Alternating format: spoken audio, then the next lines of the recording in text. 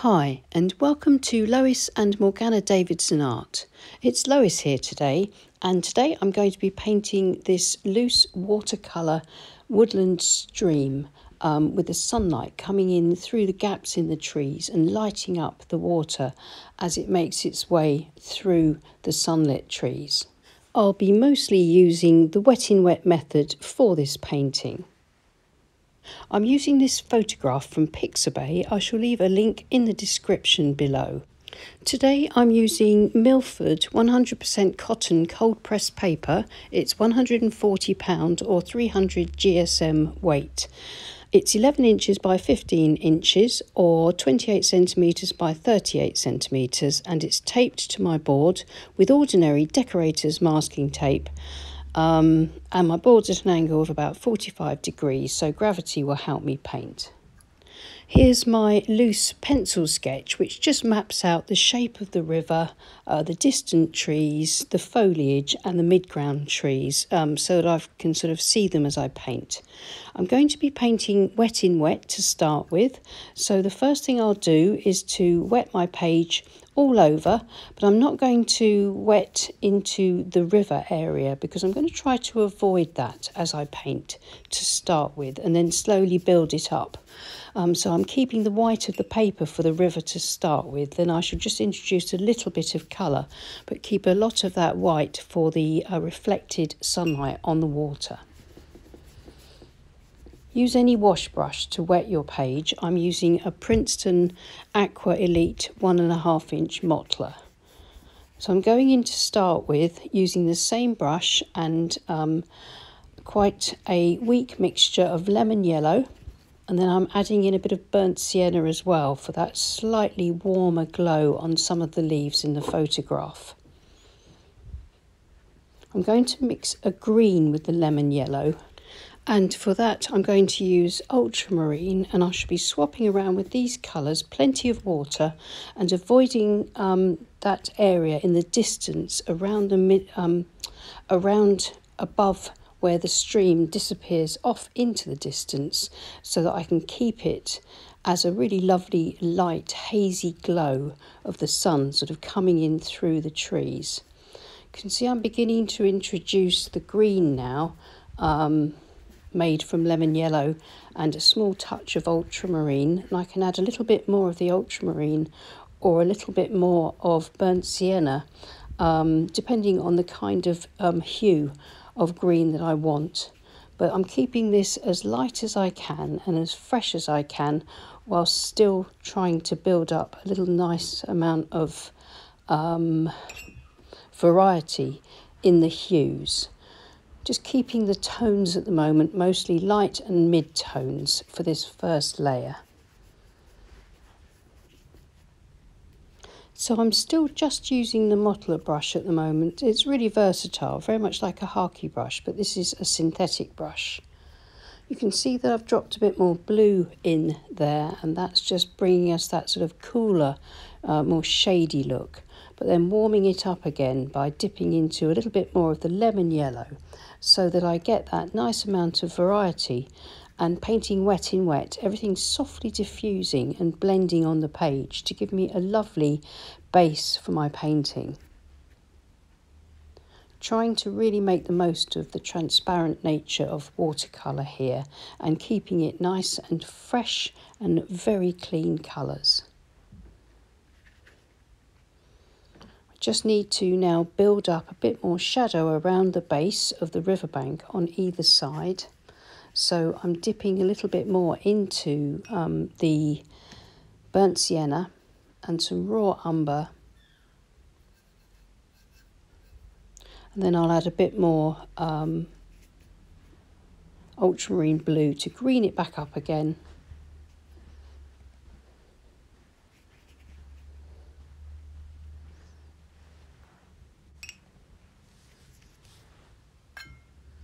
Working fairly quickly so that I can keep working on the paper while it's still damp, and then introducing some darker tones from the burnt sienna and the ultramarine blue and a little touch of the yellow gives me these darker shadowy areas where we've got these rocks and stones in shade in the foreground on the river banks or stream banks.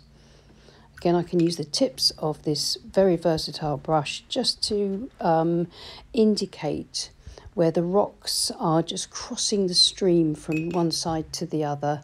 And then I can wash my brush out, go back into the yellow and the green shades and start to just brighten some areas up a little bit, still keeping it nice and soft and avoiding that pale area in the middle just to the right where we've got our strongest light coming through the trees.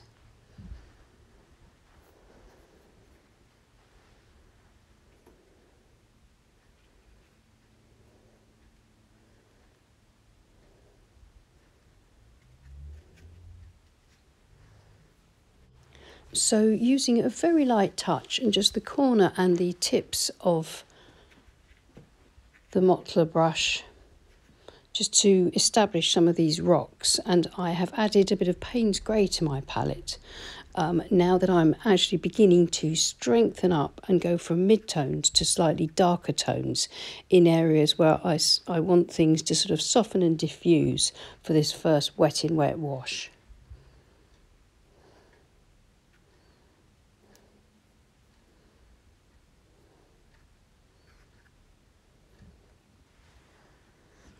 And then just before the paint dries, I'm going to use the corner of a plastic store card and I'm scraping it through the rich paint, and I'm creating highlights on the rocks and on either side of the bank in the foreground where we just want a little bit more suggested detail, something and nothing. This can look really effective, but as long as it's not overdone.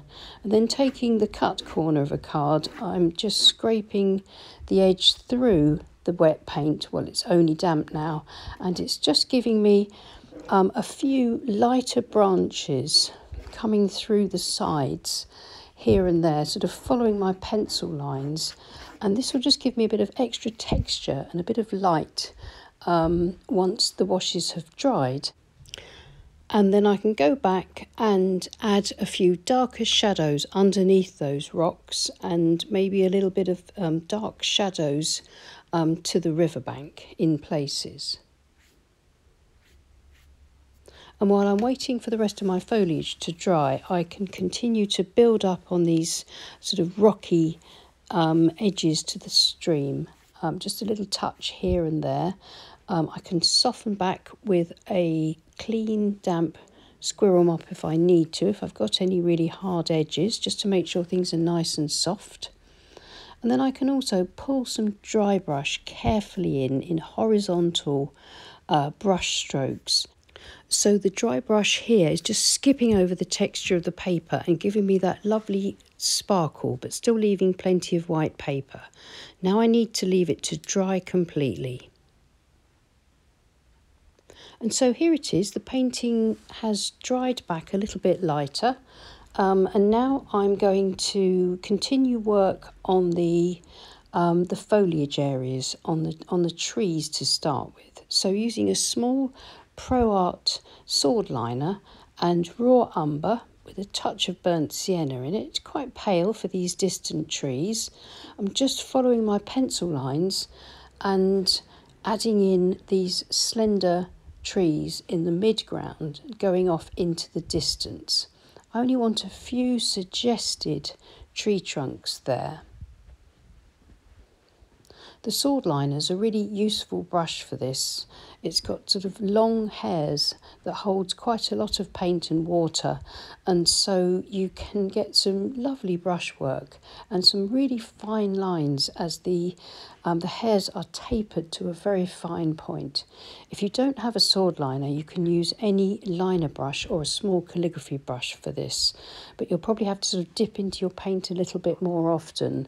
I think that's the beauty of a sword liner, is you can get most of the work done just with one brush load.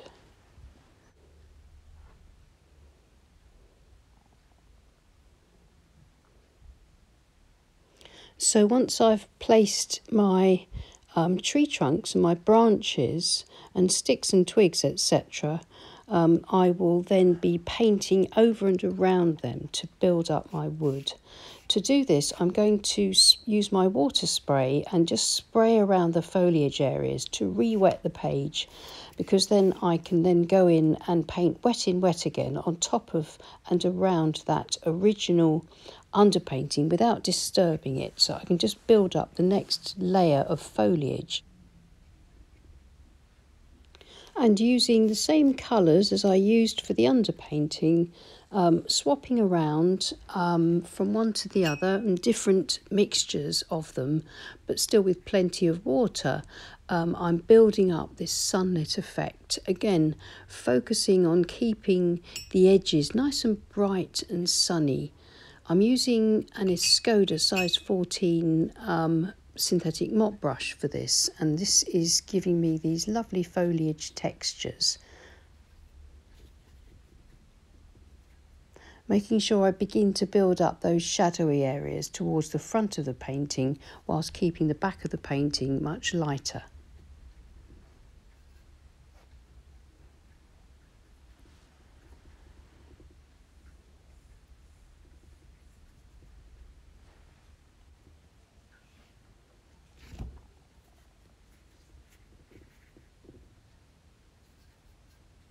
So now it's basically a balancing act to finish off the painting, building up enough darks without overworking it, and also scraping in a few more of these highlights by pushing the paint aside with the corner of the plastic card through the damp paint.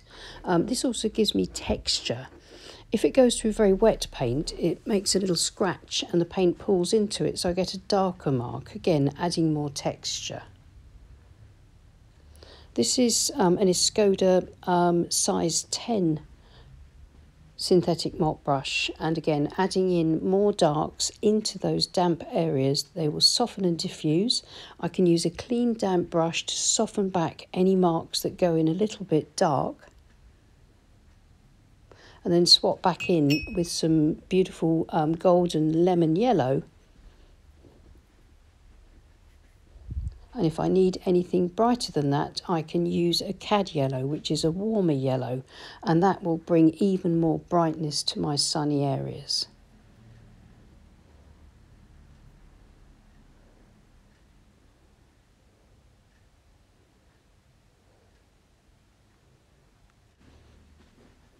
And then finally back to the modeler brush and this nice earthy raw umber with a touch of the green that I've mixed added to it, just to bring down those darks even more, but still to keep it quite fresh looking.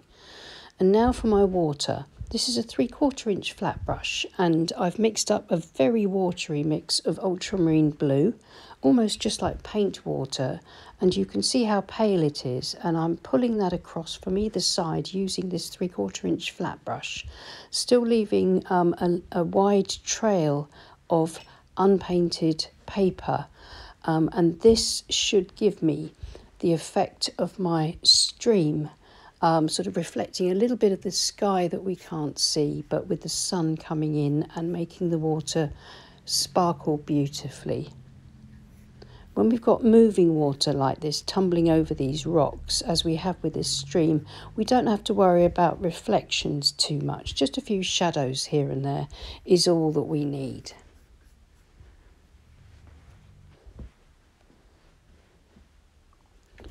This is a stiff bristled stippling brush, and I'm just stippling in some of the lemon yellow and cad yellow here and there, very lightly, almost dry brushing it here and there.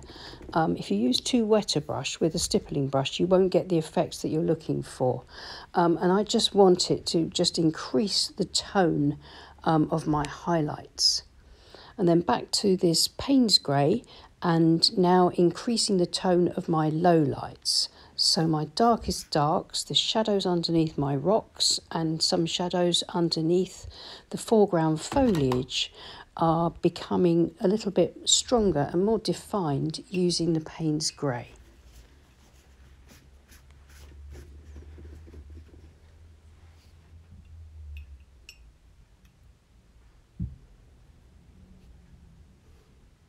So I'm using my 3/4 inch flat brush for this, and mostly just using the tips and the corner. I'm trying to make sure that there's more detail and intensity of colour and tone in the foreground, and then as you look further back into the painting, there's less darks and there's less dark tones, there's more mid and pale tones, and that hopefully will give us the look of depth and distance as we look sort of into the patch of sunlight in the distance that's been created by that very sort of misty, unpainted, pale yellow area in the distance.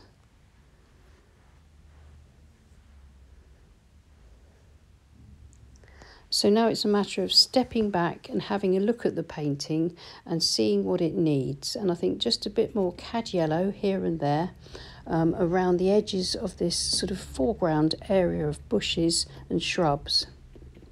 It'll dry back a bit lighter. If it's too dark, I can knock it back while it's dry, wet with a tissue again, but it will just give me that little bit more intensity to my fore and mid-ground foliage canopies. So I'm going to call that finished. It would be really easy to get carried away and to add too much detail. And of course, this is a loose painting where we want the detail to be suggested and not too overt.